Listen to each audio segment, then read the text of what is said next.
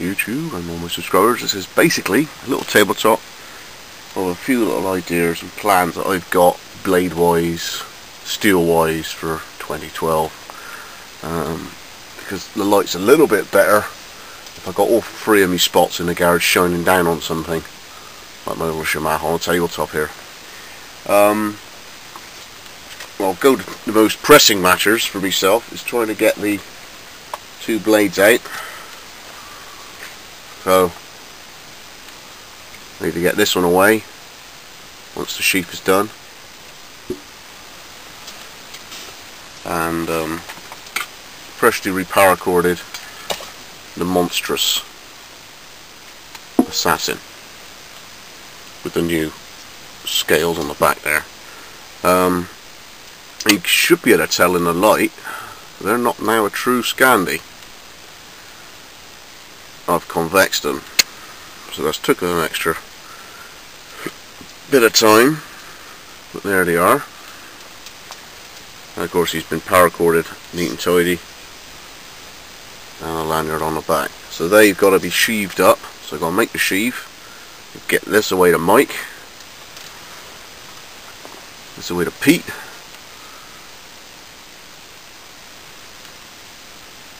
that's a nice blade.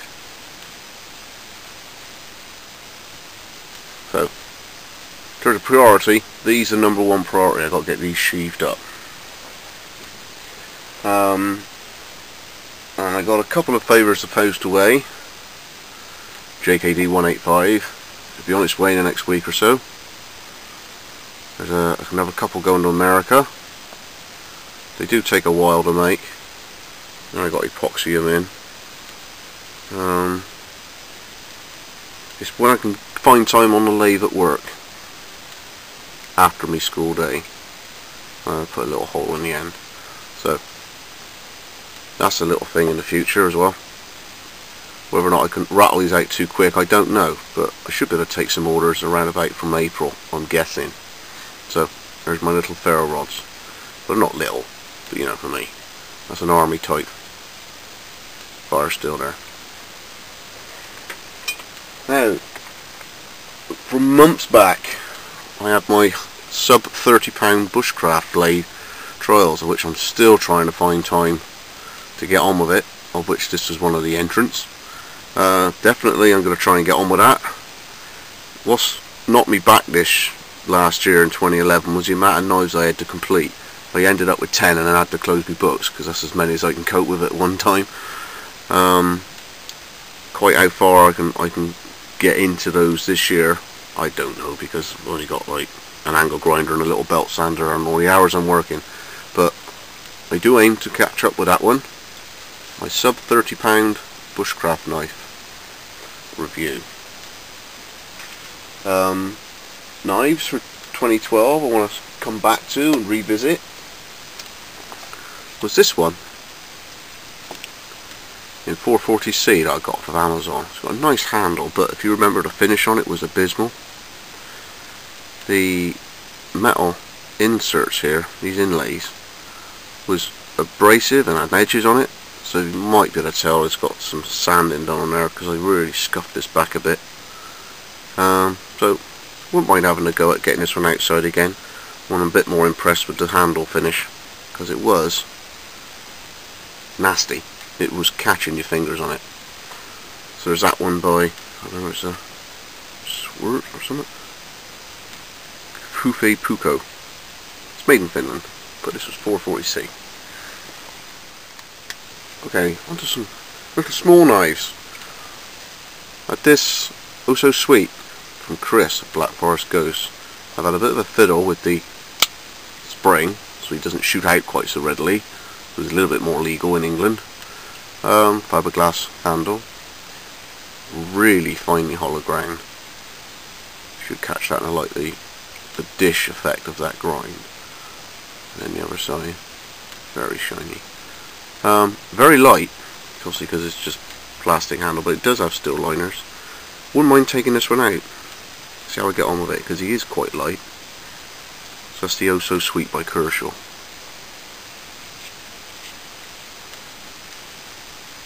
Very nice knife. And the other one is this. Now, I was on holiday with the family, and I went down to Wareham, and there's a hardware store and a fishing shop.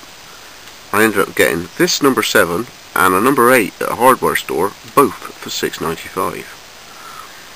I think that's quite a good deal, especially for the 8. So these are the lovely little sweet ones with the ferrule that turns, so that locks it, so the blade doesn't catch. That now, with the gap, allows the blade to close. And then you've got a chamfered sort of angled section there. So when you turn it that way, the blade can't go back up this channel because he's locked behind this again. So actually, it's lockable both ways. Not universal carry in the world, certainly not in England, but in terms of dropping it in your pack because you're out in the woods, very useful, very useful. Great bit of steel, very high carbon steel, and I think it's pear wood, so it's incredibly light as well. So you should see these out and about with me as well.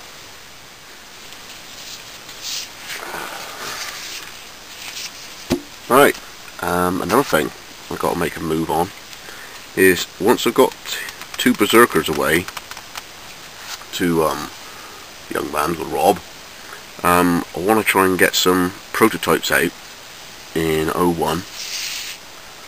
And I've had this flat ground flat stock in 01, 30 by 4 by 500. I've had 2 pieces of this for 2.5 months. I still haven't had time to work on it. What I aim to do is cut one piece in half. Okay, so one piece around 250, and do 2 bushcraft blades, and then cut the other one slightly longer one way than the other, and do like a bush baby, which is like a mini bush lore sort of idea, and then the bigger piece I want to do a Leiku. Now that Leiku won't be the sort of stick tang through the piece of birch and blocked up and peened over. I'm going to do it my way, so side scales slapped on the side with pins, but the actual Leiku shape going along, and then that's going to remain. So quite a hefty, longish sort of chopper. I'm guessing sort of that long, and then the other side will be about this much. Will be the handle about there, and maybe a 3 and a bit of an inch blade, something like that. Sort of mini bush lore, mini wood lore sort of effect there. And yeah, I think it'll be quite nice. And obviously I know the hardening instructions there, and I can do my tempering to get a vague Rockwell. In the oven I'm going to end up around about a 58 at home. Around about a 58, so pretty hard.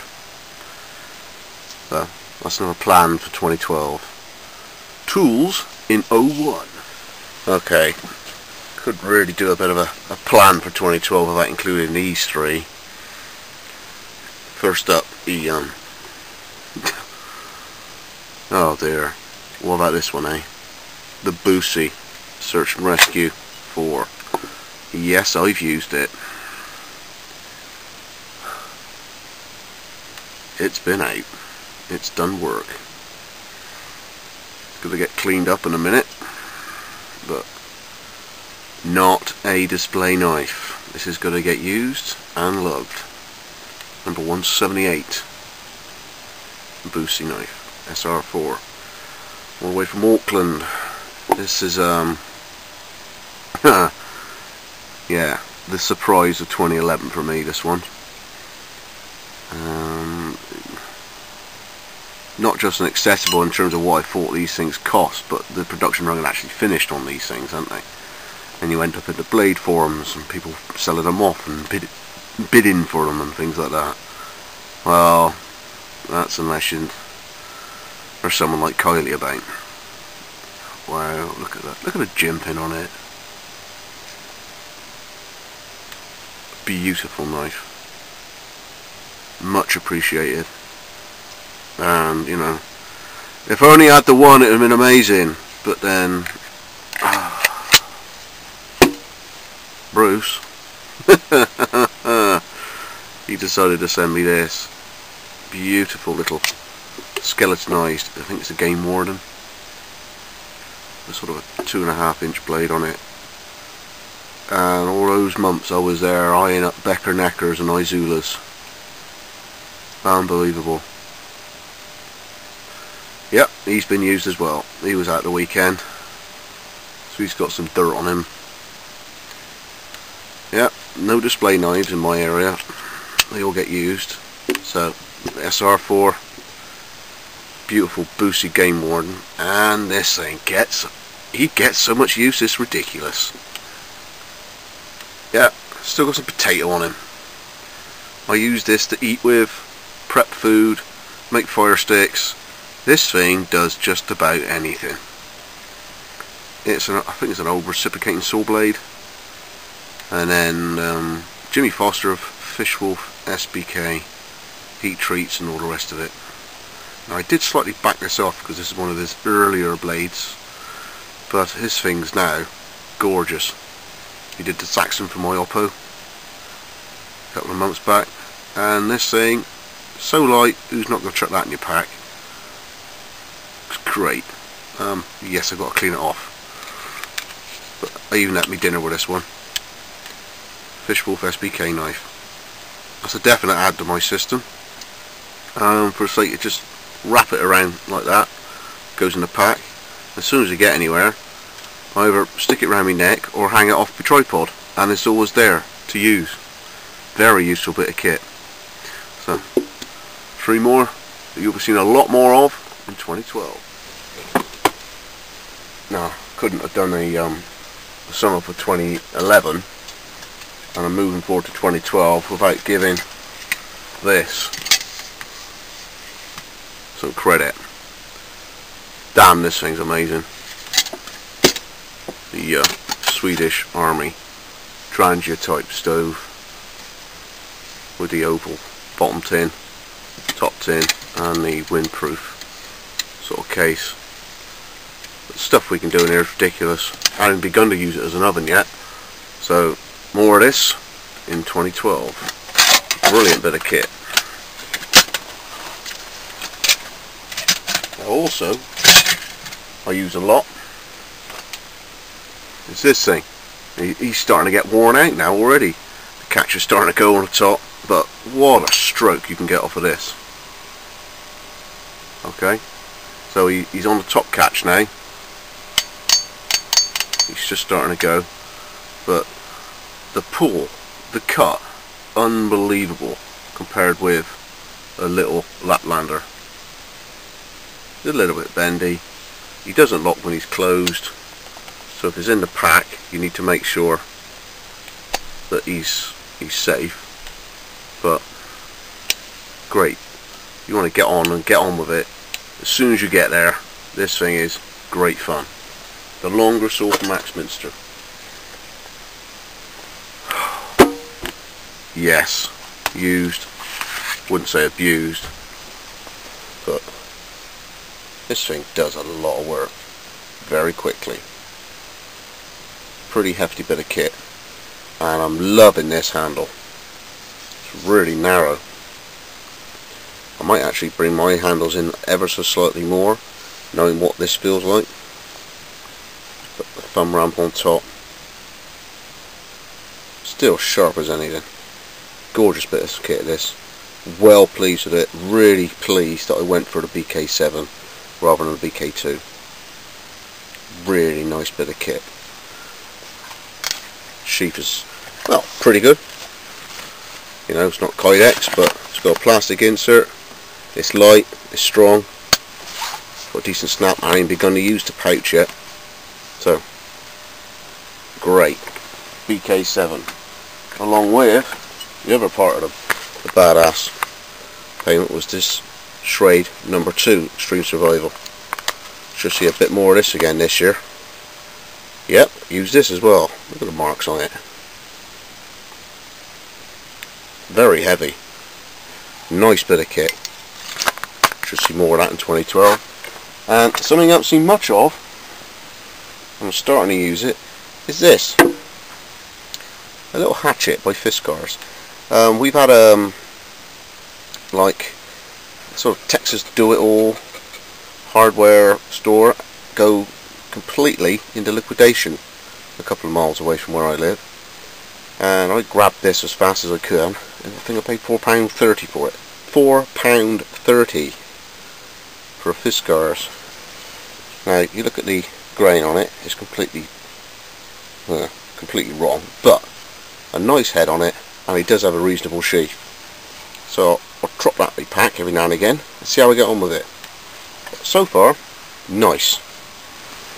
And of course, there's Little Axe, and then there's this one. So far, superb bit of kit. For what I paid, £12.44 I think I paid for it on Amazon. I've made a new mask, and if I drop that down, look at the grain on it. Straight down through the middle. I got lucky with that one. I've seen Grand Spores with grain in the handle, very similar to my Fiskars, all angly all over the sides like that, rather than that way, which is pretty damn straight on that back end there, that knob on the end. So more of this, more of that, and definitely a lot more of that one. So thanks for joining me again. So summing up, I've got to get these away. Oh yes, been a long time coming. Too much work, not enough time, not enough money. We'll get there, but quite pleased how they've turned out and how they've evolved is the other thing, because this was a gamble for me, incorporating jimping onto the actual handles, and it works great. Thumb, I mean how wide my thumb is, so why have the jimping just on the metal? Why not have it on the wood as well? Yeah. And this one, again, the evolution of this one ended up with a lump of wood on the end there, and that really is very much more comfortable than it was with just the metal there. Imagine this working on your fingers this side as you're swinging and having, you know, a lot of work going on with chopping. And there is a skinning video of this somewhere, whether or not my opera can find it, or perhaps I pressed pause and I should have pressed record, I don't know, so we might have missed that one. But these two, I'm going to desperately try and get the sheaves made and get them to my compete as soon as I can. Sorry guys, this took so long. Anyway, so Scott from Wessex Blades with a bit of a snapshot for 2012. All the best. Happy New Year. Now, what I thought I'd do is I'd tag a little bit on the end of the video, and that's an open sort of invitation. Rather than me go out and be starting fires and splitting wood and cooking beef, it'd be nice if someone was able to tag me or suggest a challenge, so I take something on that's new and fresh, or maybe something that you're struggling with, like, you know, I struggle with the fire bow, I struggle with knots. You know, I do stuff with the bow drill, and I'm getting more heat in the bearing block. You know, I end up starting fires with the top of the spindle rather than the coal in the fireboard. That's just me. It just happens that way. So, if there's a sort of thing you want me to take on, then please PM me. Now, obviously, with kids and work and all my blade stuff going on, as long as it's not enormous, like build a log cabin or something, you know, go out, do something, that sort of idea. So if there's anything you fancy taking me on, just give me a PM. Scott from Wessex Blades.